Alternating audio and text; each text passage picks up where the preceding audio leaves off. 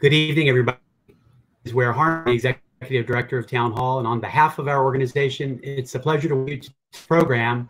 It's a benefit for Town Hall Seattle, featuring Jill Lepore and Hanson Hosein. As we get underway, I want to acknowledge that our institution stands on the unceded traditional territory of the Coast Salish people, particularly the Duwamish. We thank them for our continuing use of the natural resources of their ancestral homeland. And as always these days, we thank you all for tuning in. Town Hall is grateful for the opportunity to invite Seattle audiences and well beyond into present tense exchanges of issues, ideas, and creativity, even when we can't do it in person.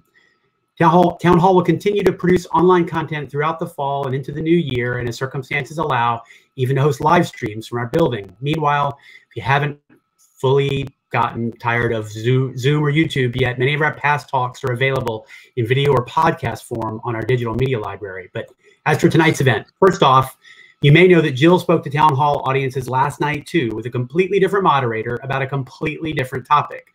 We asked Jill to do this because I can't think of a more quintessential Town Hall voice. Curious, courageous, and as an historian and observer, still fundamentally invested in the promise and possibility of this country despite it all. And so we thank Jill for her incredible generosity to us, for spending 2 nights with us this weekend. And we thank the big bundle of you who decided, like you liked last night's event so much, you wanted to hear more from Jill tonight. Okay, so like I said, as for tonight, the program should run around 75 minutes or so in all, starting with a presentation by Jill before she is joined by Hanson, who will pose a few questions of his own before opening up to your questions in the Q&A. Use the Ask a Question field at the bottom center of the screen. And as we like to say, please keep your questions concise so Jill can answer as many as possible. Also know that you can view the event both here on Crowdcast or over on our YouTube page, where you can use that platform's closed captioning feature. Town Hall adds new events and podcasts every day. Upcoming programs that might be of interest include this year's Urban Poverty Forum, our 13th annual. I think it's the 13th annual, that is, focusing on Native voter suppression. Michael Denzel Smith with R.O. Kwan, reckoning with who we are as a country and who we want to be, as well as appearances by Senator Sherrod Brown in conversation with County Executive Dow Constantine, Michael Ian Black, Howard Gardner, the brilliant music critic Alex Ross in conversation with the equally brilliant Ann Powers. You'll find plenty more about most of the above posted already online at townhallseattle.org. Town Hall's work is made possible through your support and the support of our sponsors. Our civics programs are supported by the Real Networks Foundation, True Brown Foundation, KUOW, and the Wyncote Foundation Northwest. But finally, Town Hall is a member-supported organization, so I'd like to thank all of our members watching tonight. And as I mentioned at the start, this event is a benefit for our organization. As you likely know, most Town Hall events are just $5 and many are free. In fact, all are free to anyone 22 and under. The cost of your ticket tonight gets you both a signed copy of Jill's new book, If Then, which I have to tell you is a rare and beautiful commodity in this time of digitally mediated everything. So we should all cherish the time and touch and attention and thoughtfulness that went into making that little signature possible. Anyway, your payment tonight gets you a book, a ticket, and the satisfaction of knowing that you helped make this place and this program of ideas and inspiration possible for everybody else out there. If after tonight you're moved to offer additional support in this time of extraordinary financial stress, we hope you'll consider an additional donation through the demure little donate button at the bottom of the screen, right there below me. Or you can go to our website and become a member, or text the words Town Hall to the number 44321 to give. All right. Jill Lepore is the David Woods Kemper, class of 41, professor of American history and affiliate professor of law at Harvard University, where she teaches classes in evidence, historical methods, the humanities, and American political history. In 2017, she launched the Democracy Project, Arguing with American History, a course undertaken through weekly debates in which students use primary sources to argue over competing historical interpretations. She's also a staff writer at The New Yorker and host of the podcast The Last Archive, a kind of wisecracking 40s detective radio drama that poses the question, who killed truth? She's been writing for The New Yorker since 2005 on the subjects of American history, law, literature, and politics. She's been a finalist for the National Book Award and twice for the Pulitzer Prize. And she's the author of over a dozen books. A random sample includes The Secret History of Wonder Woman, published in 2014, which was a national bestseller and winner of the 2015 American History Book Prize. 2018's These Truths, A History of the United States, an international bestseller that was named one of Time Magazine's top 10 fiction books of the decade. And just last night, she joined us to discuss her most recent book on the history of data collection and its use to manipulate human behavior, entitled If Then, How the Simulmatics Corporation Invented the Future. If Then was longlisted for the National Book Award for Nonfiction. She's in conversation tonight with Hanson Hosein, who's the co-founder of the Communication Leadership Graduate Program at the University of Washington and president of HRH Media Group, LLC, a media production and communication strategy firm. He's presently intent on recalibrating the power dynamic between people and technology as co-principal of MIRA, Mobilize Innovation, Reimagine Agency, a community-first approach to learning and innovation. Hanson is an award-winning documentary filmmaker and former broadcast journalist, earning an Emmy while working for NBC News in overseas conflict zones. He's the host of the University of Washington's Coexisting with COVID-19 public lecture series and helped spearhead the development of the UW's essential new initiative, the Center for an Informed Public. The history of evidence, our changing understanding of the truth, is the topic of tonight's talk. Please join me in welcoming first Jill Lepore and then our conversation with Hanson Hosein. Thanks so much. It's a real pleasure to be here again in my bedroom, pretending that I'm in a formal space talking to you about something very serious. I'm really looking forward to the conversation with Hanson and the questions from all of you this evening. It's a real treat to be able, and an honor to be able to support Town Hall Seattle, which is such a vital institution of, of a national treasure in so many different ways, even more treasured for the time now that we can't be in it. So thanks all of you for your support. I have a whole lot of slides that I'm going to show this evening. I'm going to give a little bit of an academic lecture, but hopefully it is also fun. What I want to do is give a kind of, do you remember the annotated, complete annotated works of William Shakespeare play, which is like all the Shakespeare plays in 60 minutes. I'm going to kind of try to give this semester-long course that I give at the Harvard Law School on the history of evidence. I don't know, 30, 40 minutes. So we'll see how this goes. But what I want to try to do, if we could go to the next slide. The miraculous is everywhere, in our home. I want to begin with this. We can share every second in data dressed as pixels. A billion roaming photojournalists uploading the human experience, and it is spectacular. So why would you cap that? My iPhone 5 can see every point of view, every panorama, the entire gallery of humanity. I need to upload all of me. I have the right to be unlimited. Only Sprint offers truly unlimited data for iPhone 5. So I just want to begin with this very ordinary thing, a television ad, or like this was on YouTube, an ad for a data plan. I'm going to come back to this ad. We'll listen to it again, and I want to ask you to hear it again and think more carefully about what you're hearing here. But there's some language in this ad that gets to the heart of what I want to talk about tonight, which is the evolution of ideas and the history of ideas about evidence, and especially of the elemental units in which we hold knowledge. This is an ad that celebrates data in the form of pictures that can be compiled by ordinary people, but it engages in the language of rights. We have the right to unlimited data, and it also engages in the language of the miraculous or the mysterious. So the argument that I'm going to try to lay out for us this evening, by looking at a lot of different things, a lot of pop culture things as well, is that, yeah, we could stay at that slide, is that we would do well analytically, at least for purposes of thinking clearly about our current crisis, epistemological crisis, where it's hard to know how to know anything anymore, to think historically about what is the kind of container that we hold evidence in? What is it called? So I want to argue that we can see a transformation historically from the fact as the elemental unit of knowledge to the number as the elemental unit of knowledge to the age that we live in now, which is the age of data. So next slide. I want to just propose to you that using a data set, the Google Ngram data set, the corpus of English language books, I can at least try to demonstrate to you visually that there is some pattern here that can be discerned by the use of a large data set in how frequently we use the words facts, numbers, and data, and how those have changed over time. So we can go ahead again. So to the next slide.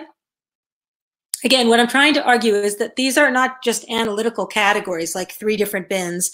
There's evidence that comes in the form of facts. There's evidence that comes in the form of numbers. There's evidence that comes in the form of data. But that this is a sequence, a chronological sequence, an evolution over time. That the fact has largely been replaced by the number, which is being replaced by data. So we go to the next slide. There's a kind of underlying argument as well that I will hint at here, but won't fully be able to unpack for you, which is that same sequence can be seen if we look at the evolution of mystery, secrecy, and privacy. That is to say, what facts do is penetrate mysteries. What data does is, in some ways, is kind of violate. What numbers do is violate secrecy, and what data does is violate privacy. That there are these other kind of categories of the unseen or the hidden, or the secreted, the invisible, that lie behind our understandings of these units of knowledge. So to the next slide, please. So here are some claims for those of you who really miss being in a college lecture hall, which I'm hoping is some small group. I will make a series of claims here this evening. That the fact has been overrun by the number and it is being supplanted by data. Next, please. Much that was once mysterious became secret and then it became private. Next, please. And that in the course of these transformations happening, the inviolability of the self has replaced the inscrutability of God. So I hope your mind's not blowing up thinking, why am I this crazy high philosophical set of lecture with these strange disquisitions? But I'm going to try to illustrate these claims as vividly as possible to you, and then you can dispute them in the Q&A. So we're going to begin with facts, and as the first of these elemental units of knowledge, and I will claim that the end of this unit of knowledge, its object, is truth. The reason we use facts is to determine what is true. Next slide, please. Historians of the law point out that the fact as a unit of evidence really comes from the law, and it comes from a very specific time and place in medieval England, in the Anglo-American tradition, and the abolition of trial by ordeal in the year 1215, when it was abolished by the Pope. Before 1215, if a crime were committed, the only real form of criminal investigation and of judgment was a trial by ordeal. You would dunk somebody in the water. You would burn them with boiling water to see if the blisters became infected. You could do a trial by combat and have someone engage in a fight. They were basically just contrivances to make it possible for God to communicate the guilt or innocence of the accused. The premise of trial by ordeal is that man cannot know the guilt or innocence of another man. Only God can know. That is to say, a trial by ordeal aims to confront the problem of mystery. A mystery is something that only God can know, and we cannot. So trial by ordeal makes it possible for God to send a message to us by way of, is the woman going to drown while being ducked, say. But in 1215, when trial by ordeal was abolished, we could go to the next slide. It was replaced in England with trial by jury, largely because the Magna Carta happened to be written and signed by King John that same year, in which the practice of trial by jury, which had only previously been to deal with boundary disputes, would be used to decide on the guilt or innocence of an accused criminal. This is a huge epistemological shift. So a jury, 12 random men, can now decide the guilt or innocence of another man. It's a transformation that never really entirely stuck, but the work of the jury then was to determine the facts in the case. A fact is an observed act or deed, right? What trial by jury did with the fact-finding mission of the jury was established over time a set of rules of evidence. There can be no hearsay. There need to be eyewitnesses. Circumstantial evidence isn't enough. All the rules of evidence that are the ancestors of the rules of evidence in a modern criminal court came from that move, right? So this whole universe of constraint around knowledge involving corroboration, observation. Go to the next slide, please. The rise of trial by jury in many ways contributed to the Protestant Reformation, which was an assault on the idea of mystery, the mystery of the Catholic Church, right? That the mystery is the wisdom of God, that things that can only be known by God or in the realm of the Catholic Church by priests is increasingly questioned, with the idea that ordinary people, ordinary men, mortals, can discover the facts themselves. Some things, some mysteries will yield to facts. Next slide, please. The Protestant Reformation, of course, precedes the English Reformation, which is the challenge of the divine right of kings by Parliament and by rebelling Englishmen who object to King James, who embrace the idea that his power was a mystery, like the power of God, like the power of the Pope. Remember, in the Reformation, the King of England became the head of the Catholic Church. So the King of England was also like a Pope because he was a religious leader. And so increasingly, English kings started claiming that they had these divine rights. And James did that more than any other and said that his power could not be disputed because it was a mystery, like the power of God. Next slide.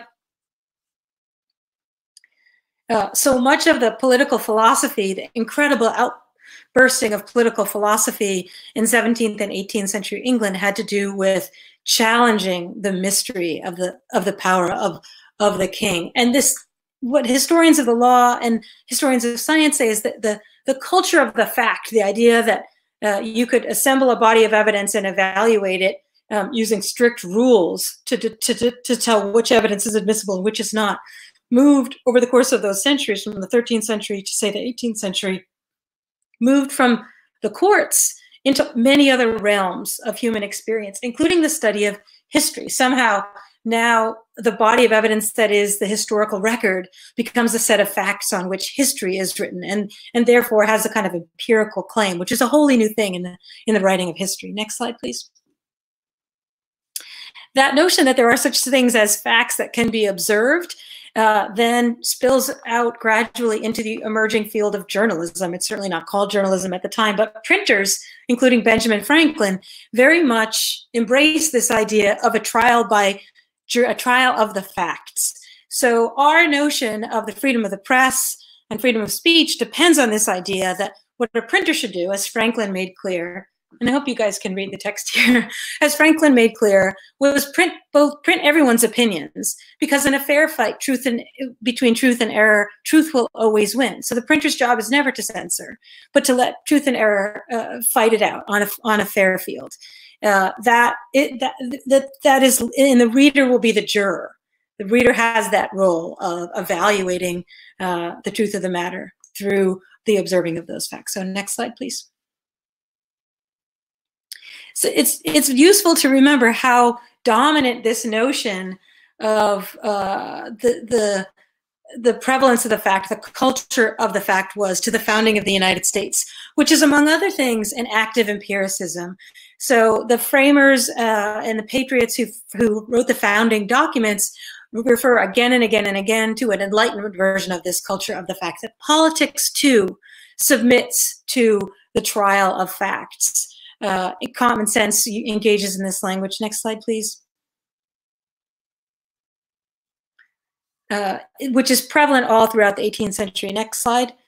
The idea that, you can go to the next slide, that ordinary people can discern the truth of the matter. Ordinary people can discern the truth of the matter by way of inspecting the facts. The Declaration of Independence is a list of facts that says, Jefferson writes, let facts be submitted to a candid world. The world will be the juror of the rightness of our cause, because we believe in the freedom of the press. We will just state what we have observed, and truth will prevail here. The next slide. You see a kind of democratizing of that set of ideas with the emergence of the penny press in the 1830s, when even poor men, working class men in the beginnings of the industrial age, can buy a newspaper, can submit the claims of elected officials to their own inspection. Next slide, please. Tocqueville referred to the United States as essentially a democracy of facts, that it was a kind of unique thing about Americans that they wanted to decide for themselves on political matters, that this practice of democracy, the need to inspect all the evidence, the belief in one's own ability to discern the truth by watching the truth and lies do battle in the newspaper, that's the work of being a citizen in democracy. And Americans had this kind of unusual commitment to the idea that they could do this, or unusual confidence that they could do this. Next slide, please.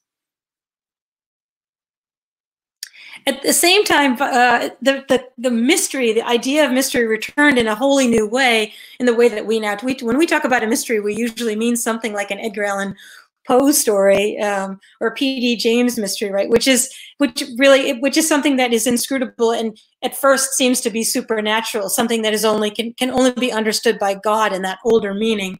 But even mysteries, like the point of the mystery now in the world of fiction is for us to solve it, to reduce the supernatural to the natural world, to submit it to natural laws, to the inspection, of our own reason and empiricism. Next slide, please.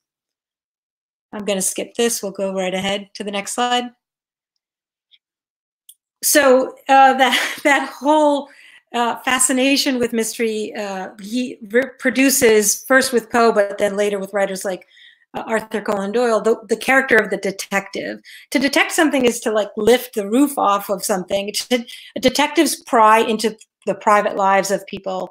By the 19th century, our middle class had an experience of private life that could be penetrated by people like detectives who were private eyes, who could turn mysteries and you could reduce mysteries to facts. There's this obsession by the 1880s with the work of the detective. Next slide, please.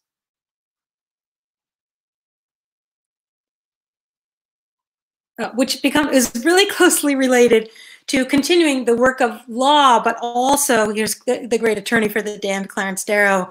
There is this is the very early progressive era, the emergence of the social sciences, a real commitment to talking that ordinary people can discern, can themselves be detectives, not just citizens who discern the facts, but that they can be detectives if aided by muckraking journalists. This is the beginning of the age of muckraking journalists who do that detective work as well. Next slide, please.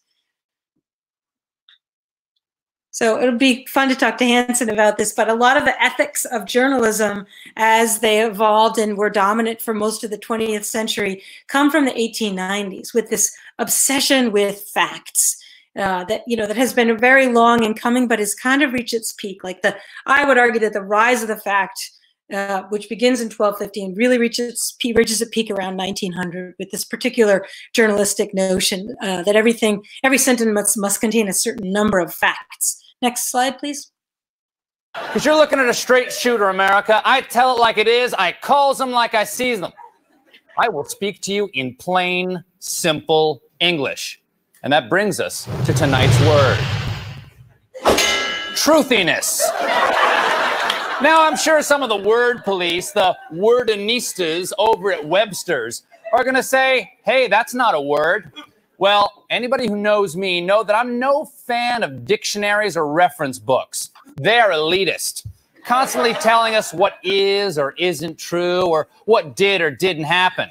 Who's Britannica to tell me the Panama Canal was finished in 1914? If I want to say it happened in 1941, that's my right. I don't trust books. Okay, we could stop that there and go to the next slide. I'm sorry, I know the videos are a little bit wonky.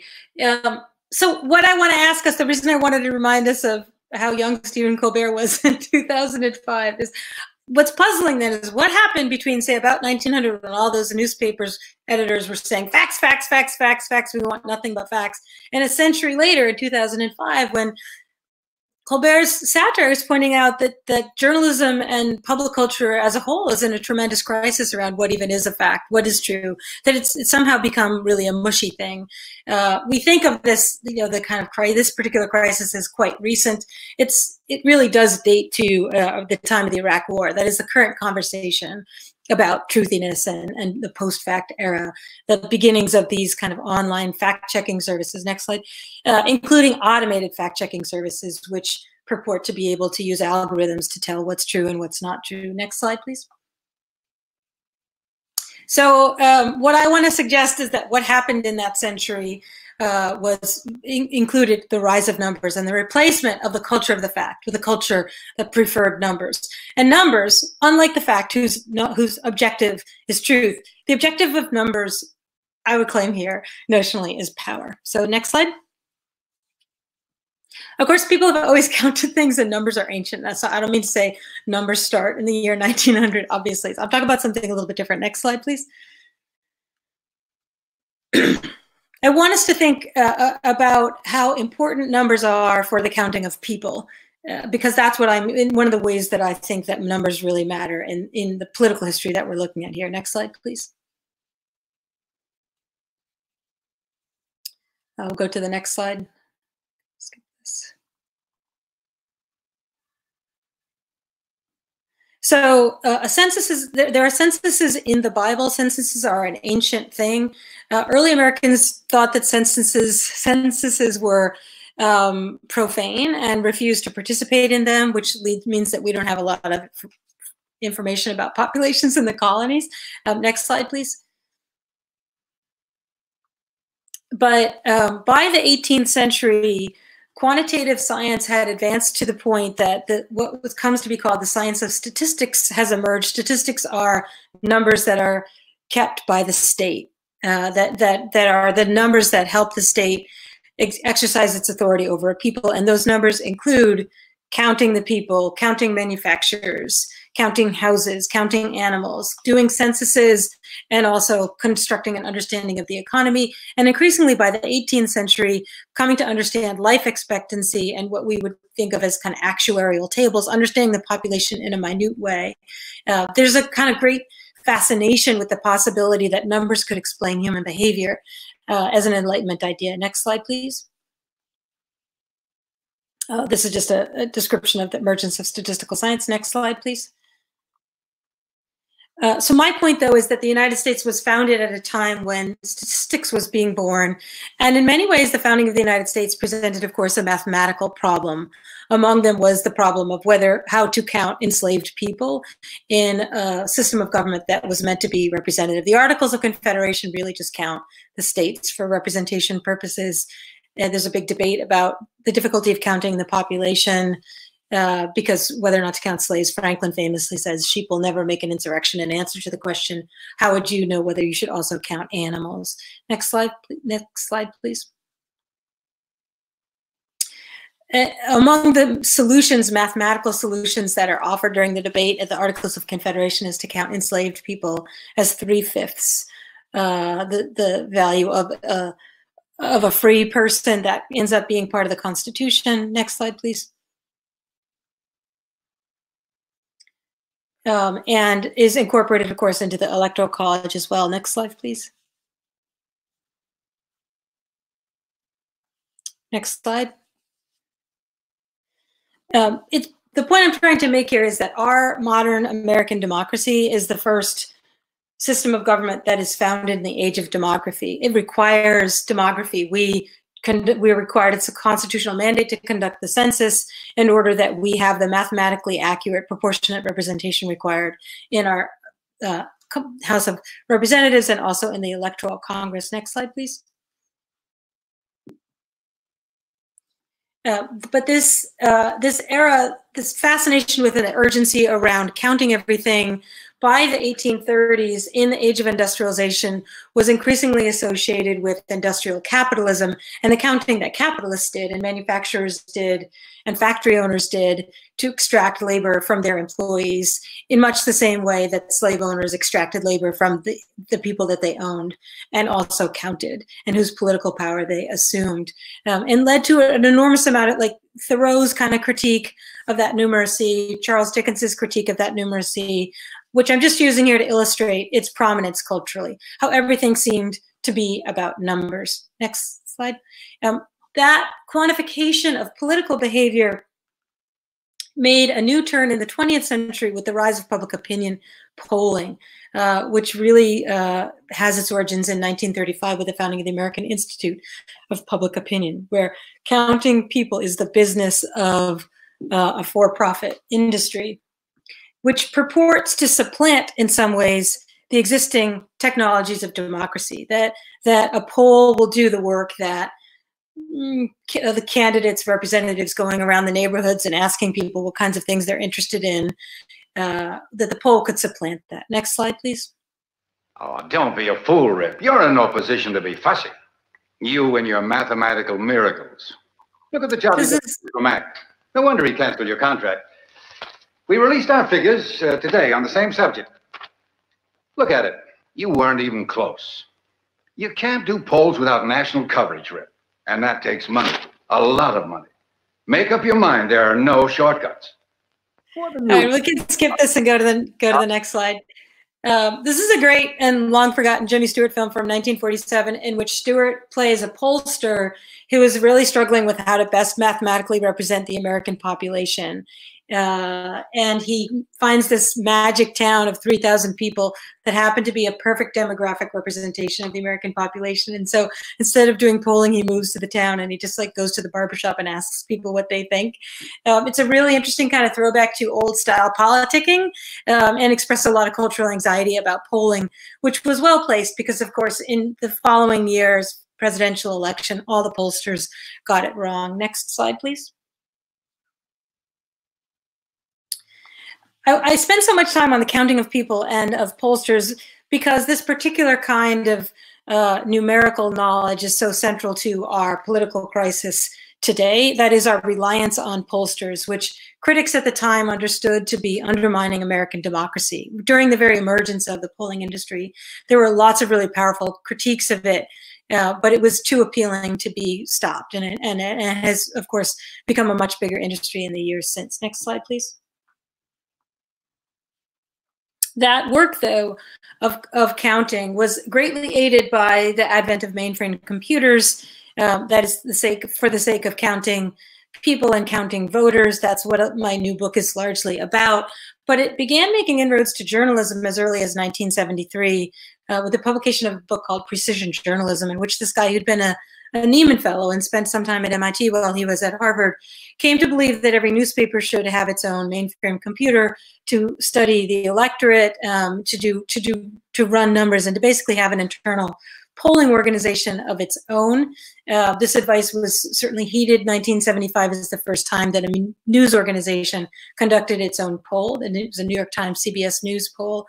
At the time, people said news organizations should not conduct polls. It's completely unethical. It has nothing to do with reporting the news that is making the news. That was another set of ethical objections. It was just waved aside because it's sold a lot of newspapers to do polls. We can talk more, but I'm going to skip these slides about the place of polling in our politics today, and in particular in our primary presidential campaigns. Next slide. Next slide. Next slide.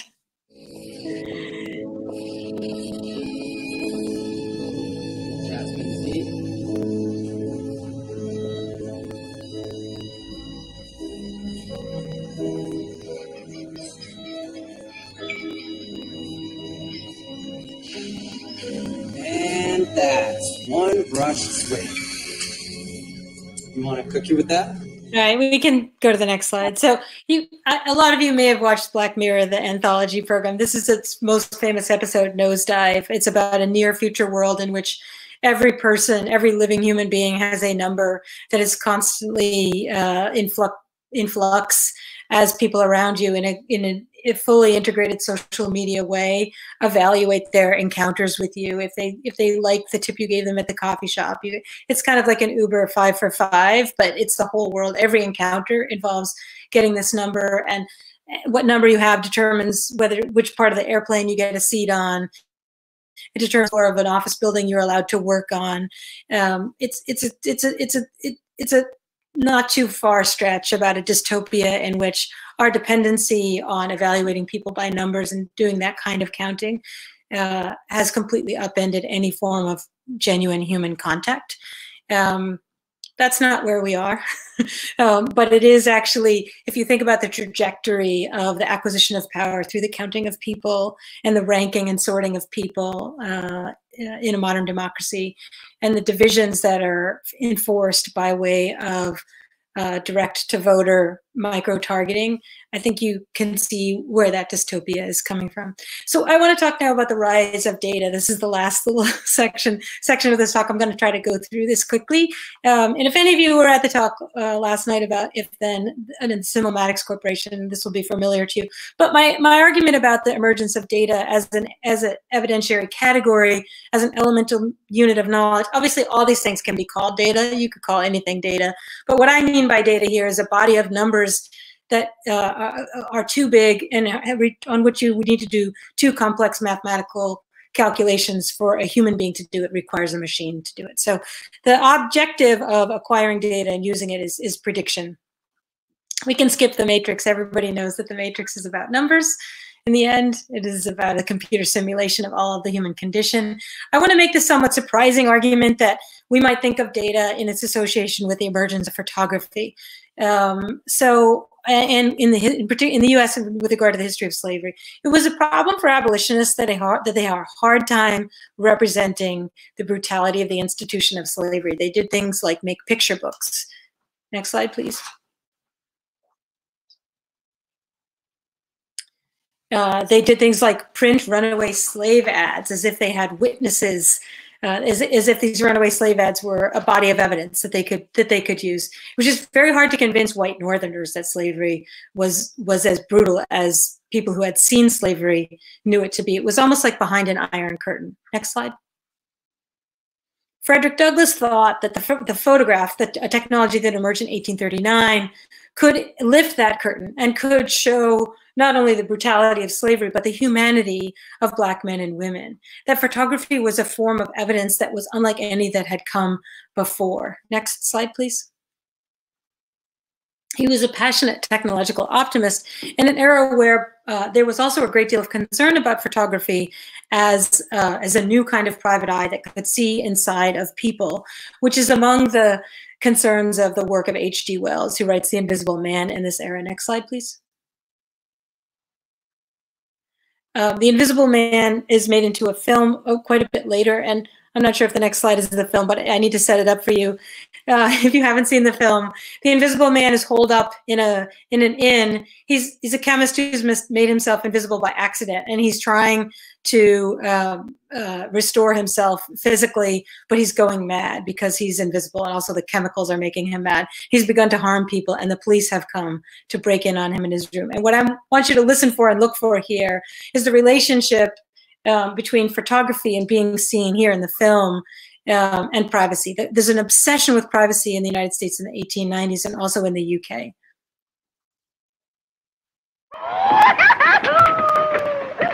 Yeah, keep back, you kids there.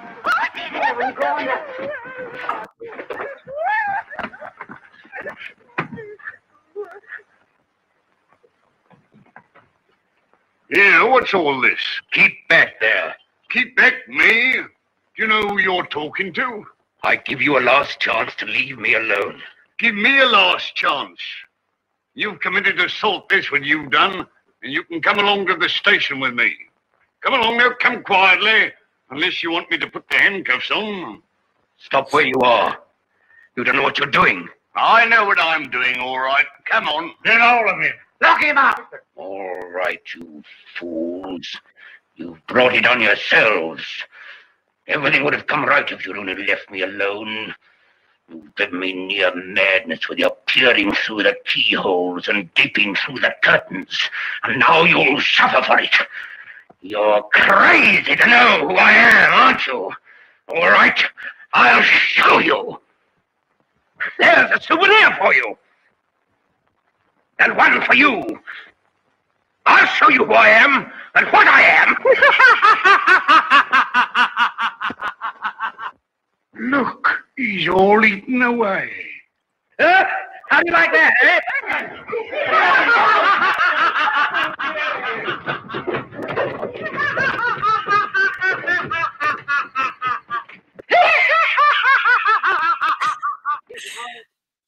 Okay, so if you've listened to my podcast, I have a whole episode about that scene. I'm kind of obsessed with The Invisible Man, the movie.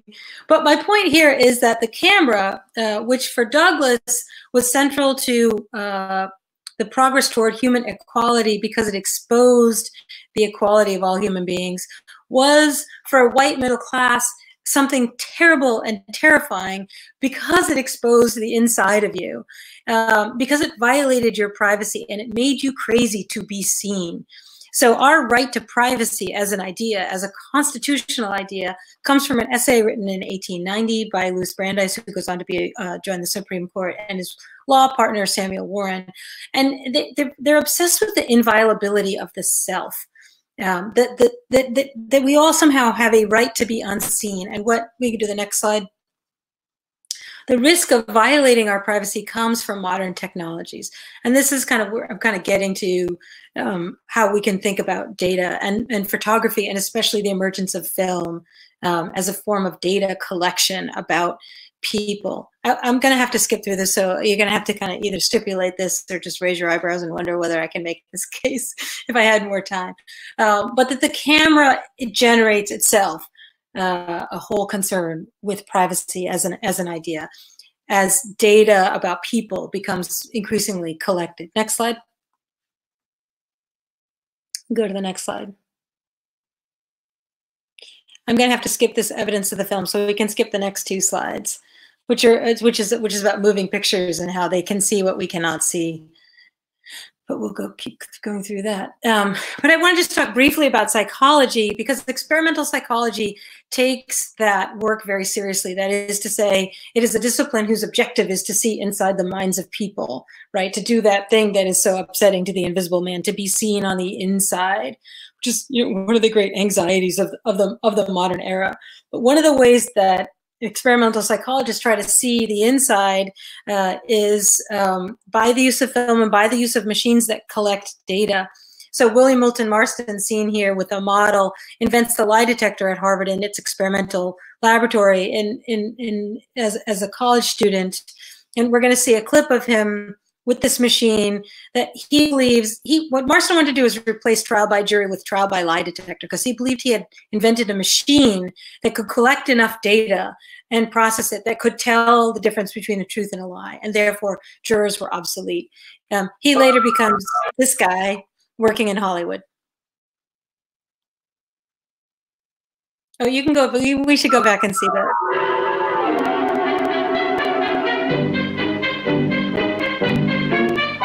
Dr. Marston and Emotions. It's 18th of July, 1930, and Dr. William Marston demonstrates complicated device whereby he claims he can determine and compute comparative emotions of blondes, brunettes, and redheads, says Marston. Okay, that's enough. That's enough.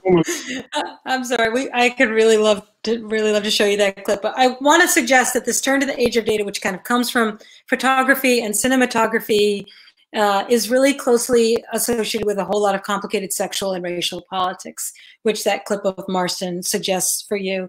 We could think about the role then of the camera in the life of Ralph Ellison, who worked as a photographer while writing Invisible Man, a novel about invisibility. We'll go to the next slide.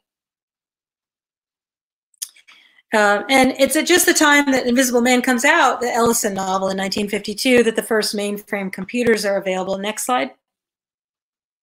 Including the UNIVAC, which is developed for the US Census Bureau. So by 1951, the data as the elemental unit of knowledge really has, in a meaningful sense, come to vie with the fact and the number for supremacy. I think the next slide might be a clip from a movie, so I'm going to set up the movie, and this is the last clip we're going to look at, which is a film called Desk Set from 1957, starring Spencer Tracy and Katharine Hepburn. Tracy plays an MIT computer scientist engineer guy who's developed this UNIVAC-like computer system called MRAC. Katharine Hepburn runs a fact-checking department. So the movie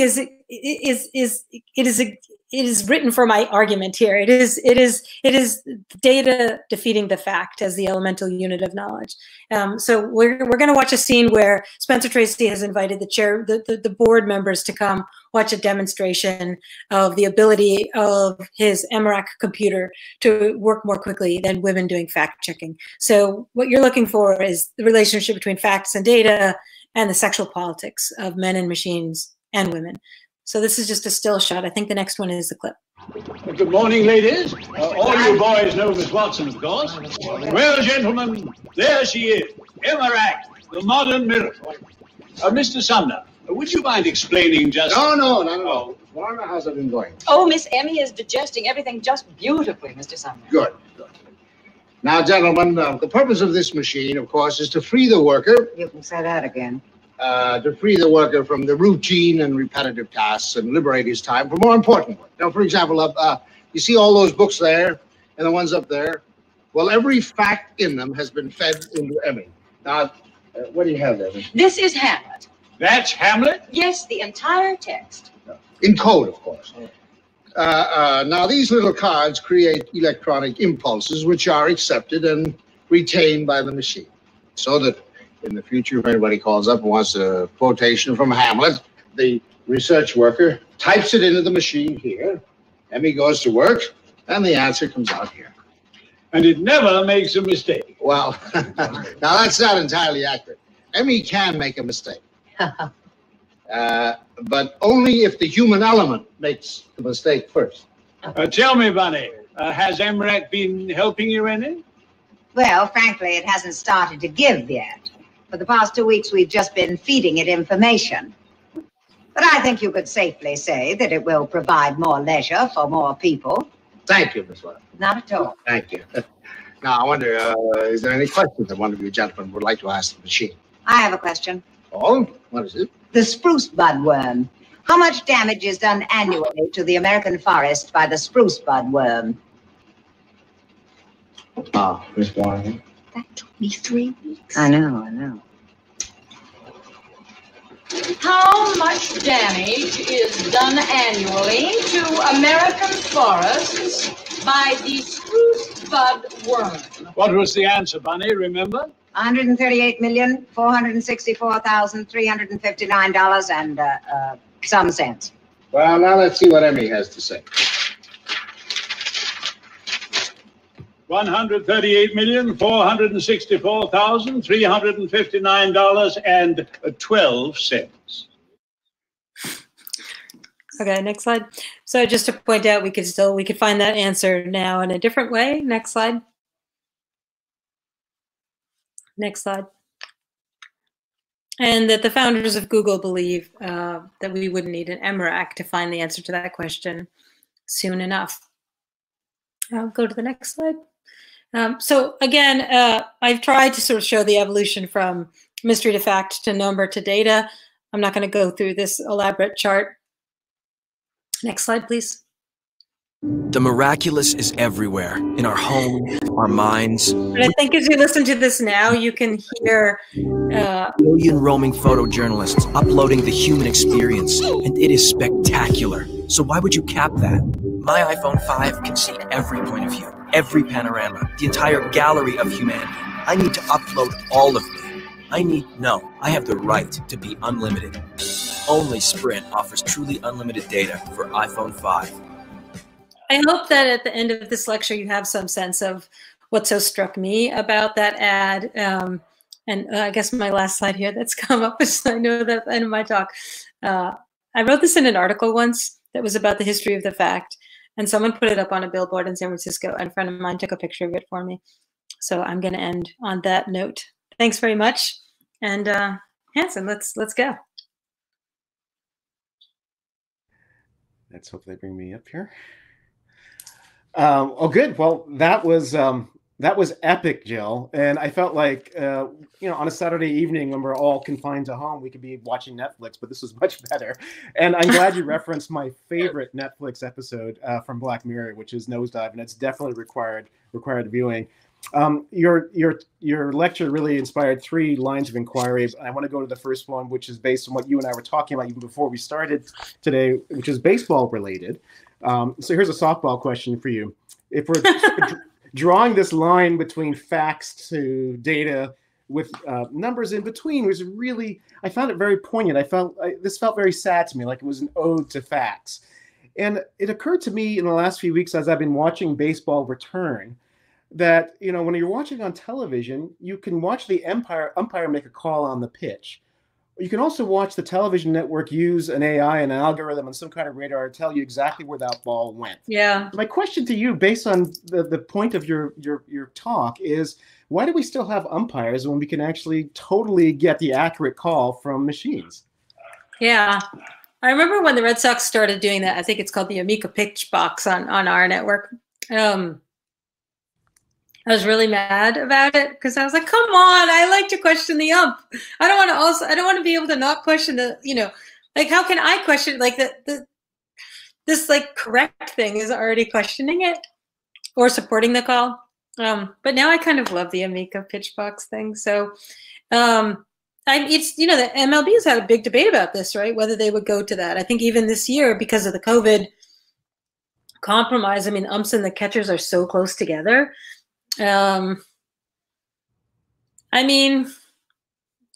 because baseball is the most sentimental sport is, I think, the only reason that we still, so the whole sport just stands, it rides on a horse named nostalgia, across every field. But I suspect the umps days are numbered. But it seems to me that based on the argument you're making, that you would actually want to keep the ump no matter what, because you want that argument, you want the mystery there, as opposed to having the data refute everything, right? The fact lies in the umpire, not in the machine.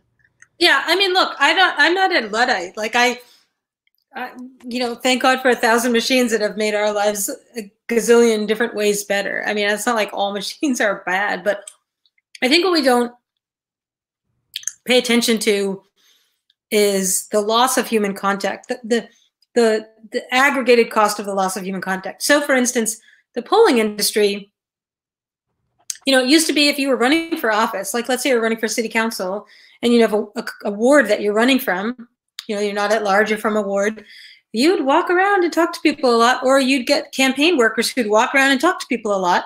And then you decide maybe what streets you needed to go spend some time drinking at the bar. But if you have pollsters who are doing that work, they're making a quick phone call, or now they're doing some of the analytics or whatever on the population, you're not doing that walking around and talking to those people. And cumulatively, all those conversations that are about energizing the electorate, understanding your constituents, getting, it's the social cohesion and the social fabric piece of that you lose. Now, you might get a better read on the electorate, but the electorate doesn't have a lot of, you're not just kind of standing around at the playground talking with a mom with her 3 kids, or, a dad with his husband and their new baby. Like, you're not having those conversations. Maybe you're still as good an elected official, but the community has really suffered for the extraction of that human exchange for something that, sure, like can actually, I'm not going to die, like, the Amica pitch zone is better than the umps in major leagues. Like there's some bad umps out there.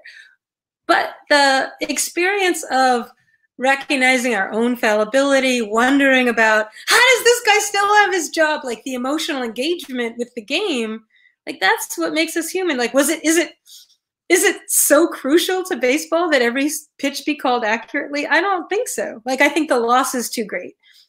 How do we make those calls? I mean, just in so many realms in our world, those calls are always made for efficiency and cost. Well, that's exactly the answer I wanted to hear from you. That was perfect. I love the fact that you were still making the argument for the human element, and that the community does matter, because that's the challenge we've been facing with technology, is that we think that every problem now can be solved by technology. And what I've noticed is that technology just amplifies existing human forces, and it can make it worse, it can make it better. So I'm glad you made the call for the umpire. So my second question. Can I just jump in with, like, I think that the judge who rejected the lie detector when it was brought to court as evidence said, look, here's the thing. He kind of said, here's the thing. The jury doesn't always get it right, but like, that's how we experience the law and we participate in our judicial system. Like, if you just sent a criminal to be defended, like just the trial took place in front of a machine and the machine decided, who would believe in our system of laws? Like, it's too bad that juries get things wrong. We should make them do better job. We hope they can prove that, but the loss is incredible. But there's a case where what didn't happen, right? Yeah, and I'm glad we didn't.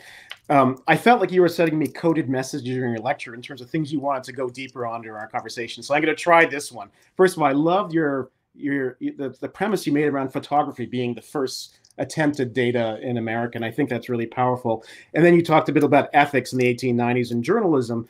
And what's interesting to me is that Pulitzer and Randolph Hearst, were both considered what they called yellow journalists back in that period. And very much, I've always thought that objectivity and hard fact journalism is very much an aberration in the history of journalism. It only happened in the latter half of the 20th century.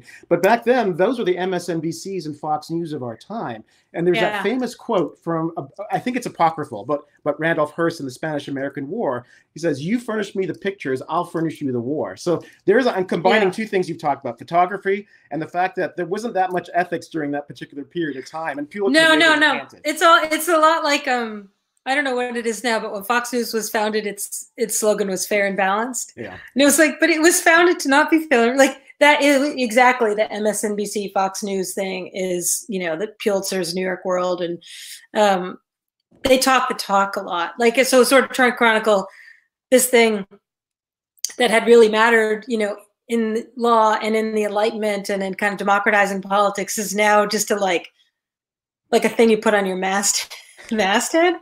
Yeah. Okay. Yeah, I agree. Okay. I agree with you. And then I think my final line of inquiry is, the big picture thing that I was extracting from this is that, you know, the whole evolution of facts, which didn't seem to be a very long part of our history in proportion to everything else that's happened, it really came about because of gatekeepers and elites, you know, kings and Magna Carta and founding fathers and editors of newspapers. And it felt very much like, well, we were good with facts when it was a small number of people within a tribe that sort of said, this is the facts, everybody else follow along with it. And when that tribe starts to fall apart, or when there are competing tribes because of internet, social media, whatever else, that's when we begin to really contest whether facts are even possible. So I'm just curious whether that ever occurred to you as you're putting this lecture together, is just looking even at the pictures of the people who champion facts over history. Yeah. It is a much more complicated story than my crazy madcap lecture can allow. But I do think, and I think I argue this in some places in the podcast, that what happens over the 20th century is that the community of people who are allowed to know things, you know, by elites somehow grows, right? Even just serving on a jury. A juror is a fact finder. Even after, say, women get the right to vote in 1920, most states don't allow women to serve on juries until the 1940s or 1950s. And it's only because the men are off at the war and there just aren't enough men to staff juries. So, like, women don't have knowledge that matters before the law in that way. There is, for much of American history, a legal category known as Negro evidence, which is before emancipation, Black people cannot testify in court unless they're testifying against a person of a darker skin color than themselves, or another Black person or a Blacker person. They can't testify for a crime. They can't testify against a white defendant. But the category of evidence that's allowed when they are allowed is called Negro evidence. This bizarre thing, like statuarily, Black people are not allowed to know things. I mean, it's the vastness of that as an epistemological claim, and how much of this world of knowledge hinges on that in, say, you know, the United States for a full couple of centuries. So what you see in the 20th century then is like, wow, people, you know, all different people can be in the kind of community of people that know things. Well, then there's a lot more disputation. Because a lot of the things they know have been ignored and set aside and not listened to and denied and pretended that they, you know, that is, you know, one of the things where in a longer version of this, when I start with photography, I end up with the Black Lives Matter, you know, Facebook live streaming and, you know, iPhone captures of police brutality. It's the same thing as the abolitionists, like white people in the North don't believe slavery is this brutal. How can we show them? You know, and you know, Black people who know about police brutality can't convince white people without this special category of evidence. You know, there's all those asymmetries of the status of evidence belonging to different groups are, like, I would completely agree, they're a huge part of this story. But I think if you had to choose between, you know, this chaos of people who have had kind of a monopoly on being the people who can know things, being challenged and that leading to chaos, or not all of us being allowed to know things, you'd still choose the chaos. Yeah, that's interesting, because those aberrational elements of evidence that you allude to also sort of bites at existing power structures and makes them crumble a bit. And I think that's where you sort of see that chaos and revolution happening, because of the counter narrative, essentially. So that's really powerful. I wanted to weave in a question we received that's got a lot of votes that is along the same lines, because obviously your talk has been focused very much on Western civilization and our concept of history, facts and evidence. The question was, are there any non-Western influences on our own understanding of fact and evidence, or is this very specific to our legal systems and our cultural systems?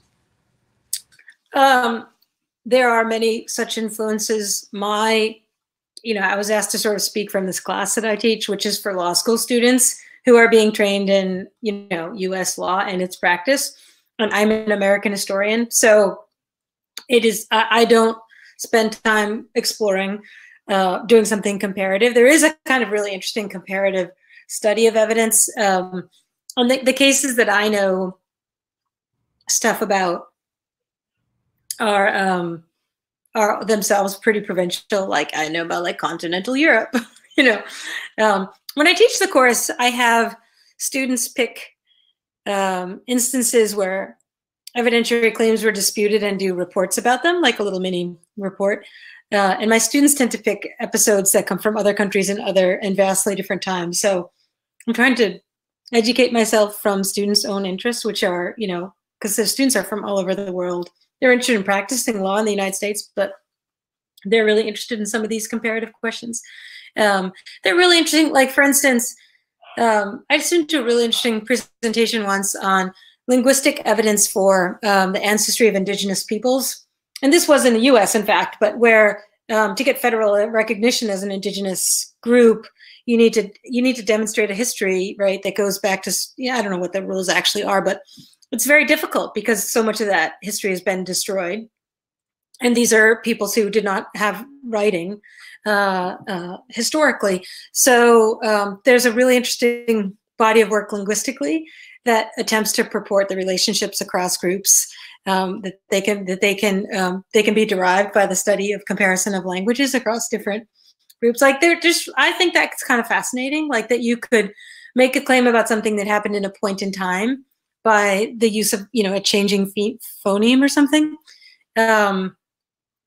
So that, yeah, there's like, it's infinite. People have infinite ways of thinking about these kinds of things, but I don't have like a whole really great set of anecdotes I can toss out for your person's great questions. That's okay. And actually, as I was listening to you speak and even thinking about some of your talk around the origin around numbers and census, and thinking about the Roman Empire and using a census, and the Christian origin story comes from a census in its far-flung regions, and think census is very much tied to retaining power, understanding the distribution of power, and we're seeing even right now politically that the census is being put into dispute because of questions around citizenship, where they want to maybe even gerrymander what the census is. So I'm curious, as you have this continuum from facts to numbers to data, that the numbers themselves are under attack too, because they're trying to figure out how power gets distributed based on that.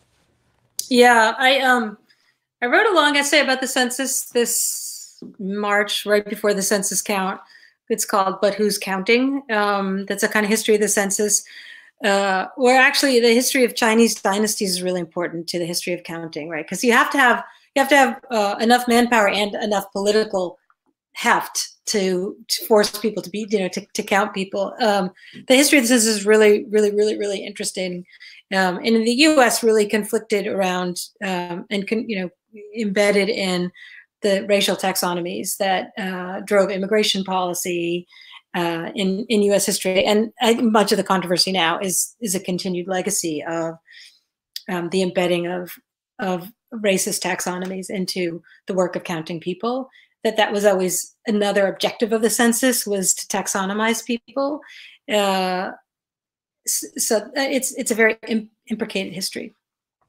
Well, here's another popular question from our audience, but I want to preface it with a call out to your last archive podcast, which was terrific. And I enjoyed your Tomorrowland episode, which is the final one of season 1, and your conclusion around who killed the truth. And you listed number 1, Donald Trump, number 2, Mark Zuckerberg, number 3, postmodernism, and this idea of how technology is really disrupting things. And so this question is, where does AI fit, and AI's predilection to replicate bias? And I think it comes back to, as we rely more and more on data, that we sort of lose our relationship with facts and reality. So AI must figure into some of your thinking around this as well. Yeah, I mean, there's some tremendously interesting scholarship on AI, and I am not one of those scholars. It's not what I do. I know much more about the history of the field than I do about where it's going. But as you know better than most people, there are also incredible organizations, where you are and across the country that are working on pressing people developing artificial intelligence applications, especially for social purposes, to embed some sense of an obligation to the public and to justice and equality into what they're doing. I myself am not so convinced that that is altogether doable. I think the idea that we can code our way out of social problems. I'm waiting to be in the audience at a lecture where someone convinces me of that by giving me instances of it that outnumber the instances where we have created and exacerbated social problems by trying to code society. I also think, you might think, this just pops into my head, of the Constitution as a kind of artificial intelligence in this sense, that it erects a machinery that is meant to be self-perpetuating, that organizes our political life by establishing constraints on it and setting a set of rules within it.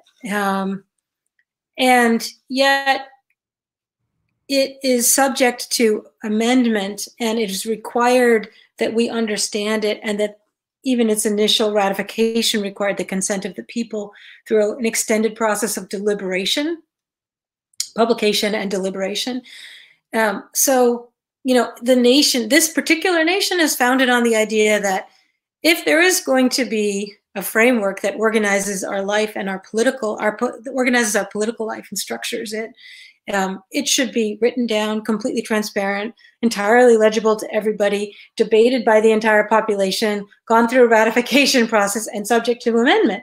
So should not the same thing be true? Like, if we're going to have predictive algorithms that set bail for people, well, I'm sorry, but shouldn't it be debated by a group of people, then published, then sent into convention for the whole of the public to understand it and have it be explained and deliberated over, amended, debated, then ratified? Like, why can a company trying to make money come up with a predictive algorithm to set bail, never tell anybody what's in the code, make money off and sell it to city attorney justice departments and states attorney general?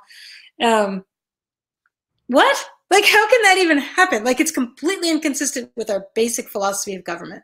You just blew my mind with you pointing out that the U.S. Constitution may be the first instance of an AI or an algorithm that actually works, right? It's a little benevolent, that over time it's gone from white men being able to vote only, who own property, to something much more expansive and a living organism. And I've actually long argued that we need a constitutional amendment around data, that we own our own data, we control our own data. There's got to be some way that we protect that. And it has to be at the level of Constitution. It just can't be regulatory anymore. That's so powerful and important to us.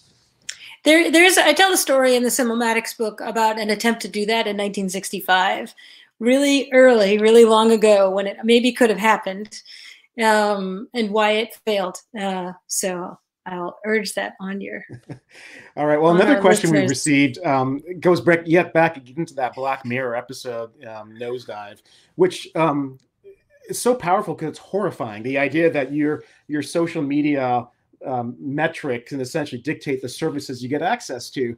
And what happened very soon after, as we know, the social credit system, which is an experiment in China, but rapidly growing based on AI and algorithms, is that a concern around what is China doing with that social credit system? And is that actually having any impact in the Western world, where we have a different notion around surveillance and privacy?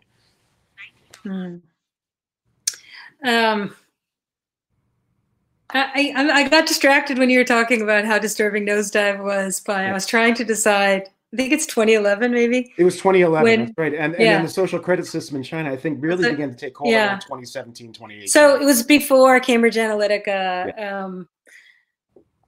I got distracted by thinking about whether the future that we have now in 2020 is worse than the one imagined by Black Mirror in 2011. So I was like listening to what you were saying about the China thing, but I was like, wow, I remember when I watched Nosedive, I was like, holy crap, what if we lived in that world? And now I'm like, that world doesn't look that bad compared to this one. That's sad, having a sad reaction. I do think that there is, I will say two things. One thing, I think I may have said this last night, but I'm assuming this is a completely different audience. One thing is that I would have thought, as a historian, looking at past instances of kind of comeuppances of industries that were not broken, but dramatically reformed by a crisis, I would have thought that 2016 would have been that crisis for social media companies, not for, AI companies or predictive analytics, not every, but specifically for social media companies, which would have resulted in not a constitutional amendment, but at least some toothy regulations or a more vigorous national conversation. I think so. I'm still myself, as a historian, puzzled by.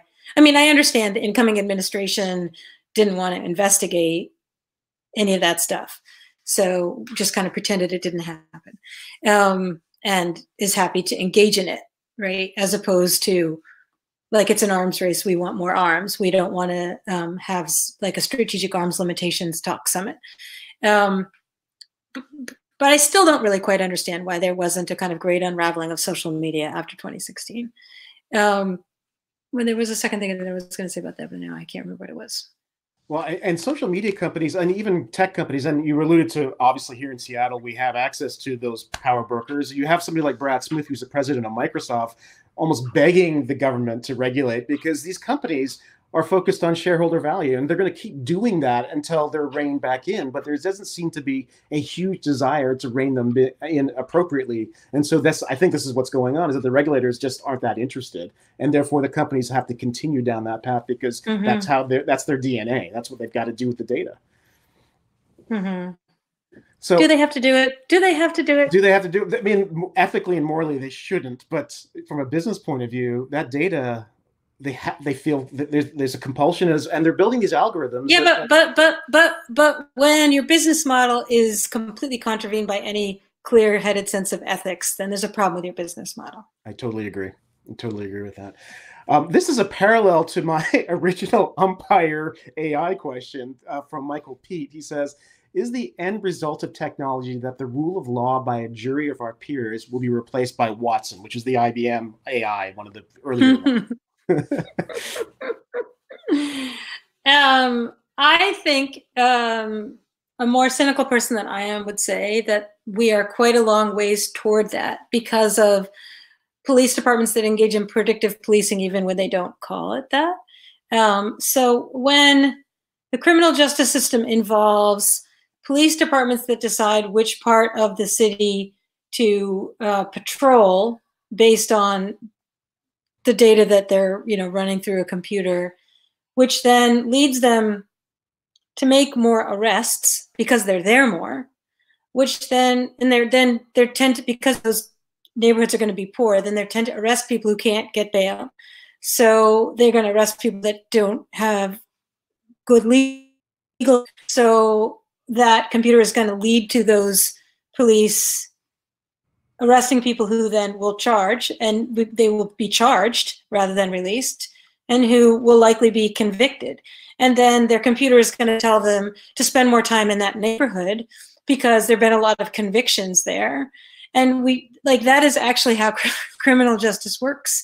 And a lot of police departments have pulled back from doing that because it's been pointed out to them how indefensible that is, not just ethically, but in terms of good policing. Like, it's just bad policing. It's not actually solving problems. But a lot of them, still do, and a lot of things in our world follow that kind of you know, that crappy Tom Cruise Minority Report movie model. I don't think about them as much. I don't think we think about them or are as aware of them as we should be, because they tend, the places where they are implemented without question are the places where people are extremely vulnerable. So I have been noticing that there's an awful lot of use of predictive analytics in the foster care world. Which child is at risk? Which family, you know, if you're going to make a decision to remove a child from a family, you know, what is your predictive algorithm say? And it's not like social workers are running they you know, departments of families and children have been sold these software programs that they have no resources, they have no social workers, the state's completely failing to support these programs. Well, but here's an app, and we're, you know, this will make your work easier. That is Watson doing a trial by jury, isn't it? It's just that we're talking about very poor children, and no one's caring enough to stop that from happening or noticing. Yeah, that's poignant. My final question to you comes from me, having listened to your podcast, and it's when I grew up in libraries. My mother was a librarian, and one of the tragic stories to me was always the burning of the great Library of Alexandria. And as I was listening to your podcast, I was thinking, you know, maybe the library in the end was meant to burn, because are humans really meant to have that much access to information? As you think about having to create a Google to be able to make sense of all the information that's available to us now, because you said the machine does that for us now in the podcast. How much information is too much information for us? And is that really the subtext to your continuum and your concern right now of going from facts to data? Yeah, I think the concern that there's too much information goes pretty far back. I have a colleague who does medieval European history who published a book called Too Much Information, about the rise of print culture. So it's a not uncommon refrain. But I wrote an essay once about Brewster Kahle, who founded the Internet Archive in San Francisco, and he, you know, thinks about it as a second Library of Alexandria, right?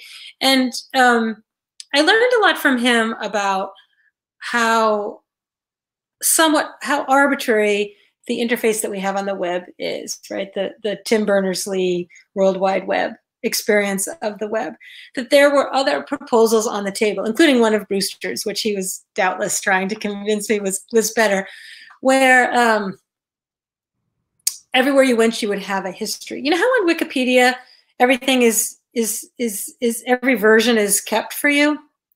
So you could always find on Wikipedia what the Wikipedia page used to look like. You can check back at how it's been tinkered with. It has a three-dimensionality that most of your experience on the web does not. I'm not talking about like YouTube and all this other stuff, just like the basic old school web. It's great transparency. It's wonderful transparency. It's incredible transparency. So what Brewster's trying to explain to me is that like one of the models for the interface before it was the World Wide Web was this three-dimensional thing where you would always see what this page had been before and who had messed with it. And the reason that didn't fly was people working in computing still had in their head that memory was always going to be a problem and storage was always going to be a problem, right? So there's always overwriting. Like early computer people always there's only so many punch cards, there's only so much magnetic tape, the disks don't carry you. You always overwrite, right? Like, so from the historian's vantage, oh no, don't overwrite. You know, it's not malicious. It's just like you would overwrite because we can't afford to keep the earlier versions. But now we could keep it. But now we're stuck with this thing. And a lot of the information chaos of the early web really was about the lack of context. Even if you think of like, you know, early Yahoo sites or whatever, like you could have had that dimensionality, and if then that could have been fortified and made really sophisticated and captivating, we wouldn't have, like, you know, Google is an incredible, brilliant thing, but it is a massive machine to decontextualize pieces of information from bodies of knowledge. So it's just really like when I teach young people, and I'm sure you've had this experience, you know, teaching, like people go and they just like reach down and they pull up something. It's like, you can't use that. Like, where did that come from? Like, it doesn't belong in, it's a fish that's going to die in this lake. Like, what pool did it come from on the other side of the planet? Because it It can't live with this algae. Like, what are you doing? You don't just like yank a piece of information out of somewhere and just like plop it in your paper. Like, what? But that's what, you know, that's the model for inquiry that Google offers. Whereas the model for inquiry at a library is like, I mean, I always say, like, when I was a kid, where are the books about sex hidden? Like, you have to figure it out. Like, go down this aisle. What are these books about? And then, it's about discovery and looking at things against one another, figuring out the organizing principle. There's a lot of cognitive work around that kind of search that I think is foundational, you know, to making meaning of the thing that you find. So like, thank God the search is easy. I could find out the answer, you know, very easily. It's like the desk set thing when the MRAC figures out the spruce bug consequence or whatever. Like, that's super helpful. But on the other hand, if you don't know what a spruce bug is, you wouldn't have found out by doing the search. Well, Jill, thank you for making the case for both humanity and serendipity with that final thought. And thanks for being so provocative and scintillating with this overall conversation. It was just remarkable. I really appreciate it. And I think we are being pulled back into reality, even despite being on Zoom or whatever we're using right now. Back into reality, that's a task far beyond me. Everybody, if you take but one thing away from the last, I guess it's 81 minutes now, I hope it's that Google is a massive machine to decontextualize information from bodies of knowledge. There it is. Jill and Hanson, that was exhilarating and terrifying all at the same time. I don't know how you did it. Hanson, thank you for stepping onto the fast-moving sidewalk of this presentation and these ideas and being an exceptional guide through the issues left standing. Jill, I want to thank you for your joyful, I took a second to write this down. That's why I'm looking down and not looking at. Thank you for your joyful curiosity and your gift of synthesis, so vividly displayed in your talk, and the virtuosic brain so evidently displayed in your Q&A. And I want to thank all of you in the audience assembled tonight for your close attention and your great questions. That is part of your, that is your part, I should say, in the theater of our programs, and town hall audiences never fail to perform that role brilliantly. If you had a good time tonight and you want to help us sustain our programs and our values in this year on the financial brink, we hope you will consider an additional gift to Town Hall here now with that demure button I referred to, or reach out to us later at some more convenient time at kate@townhallseattle.org. I want to thank our hardworking Devo team and all the rest of Town Hall's crack staff. We will see you all again very soon in the flesh, but in the sooner, I guess, in this digital way. And if you're a Talk of the Town attendee, we will see you all again in just a few minutes. Thank you all so much for being a part of tonight. We appreciate it. And bye, Hanson. Bye, Jill. Bye. Thank you. That was fun.